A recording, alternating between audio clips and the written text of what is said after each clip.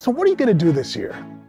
How is this year going to be different than last year? How is this resolution going to be different than the prior years? Here's something that I found to be very helpful, and I was astonished when I went back and looked at it. When you write down your list of all the things you want to accomplish, it's one thing to write it down and to really hope for it and think about it. There's another thing to look at it each day, to review, to assess, to really see, am I making progress? Am I actually doing something towards making any one of these things happen? And the key is, if your activities are not helping that list get accomplished, then maybe you need to reassess the activity. Now, I'm not saying that everything you do has to be focused and geared toward making these things happen. If your plan is not working, then it's time to change the plan. Each year you say, I'm gonna do X, Y, and Z, and you end up saying, I'm gonna do X, Y, and Z each year, then maybe it's time to do something different. If we can make that activity repetitious, habitual, and relentless, December 31st, at the end of this year, we're gonna look back at our list and we're gonna see, wow, we've made progress. And that's what it's all about, making progress.